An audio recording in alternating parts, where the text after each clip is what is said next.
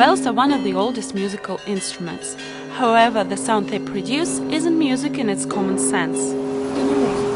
This is not music, this is a heavenly music. The bell's sound is something special. It is more spiritual, an absolutely different music. This is not music, this is a spiritual sound. This is how things are arranged by God. Russian bells were set up not by musical notes, but by the quality of a voice. It all lies in the understanding of the bell's sound, which is thought of as a call to a church service.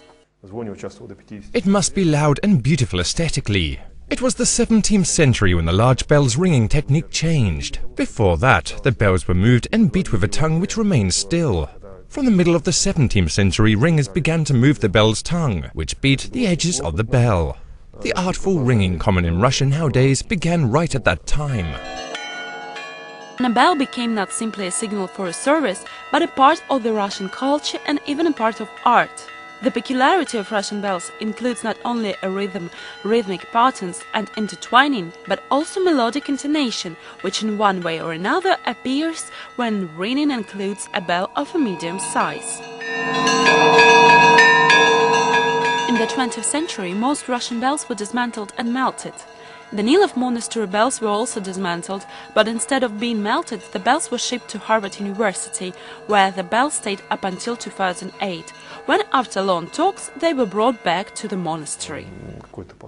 I remember an impression people from Harvard had that bells were treated in Russia like people, that their tongues might have been torn out or bells might have been exiled. Bells were even shot.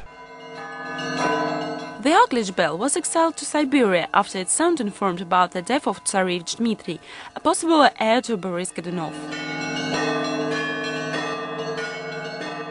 When the Danilov monastery delegation arrived in Harvard for talks on returning the bells, there was tension between the sides. Later, when the Danilov delegation ran the bells on Harvard's bell tower, it began snowing as a Russian winter came to Boston. The snow blocked the chimneys, causing a fire alarm to switch on.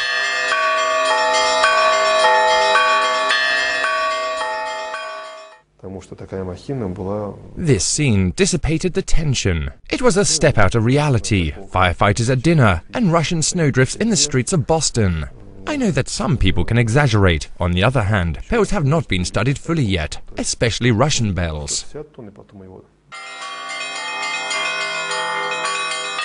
People believe that sound of bells has miraculous powers and may help to fight against diseases.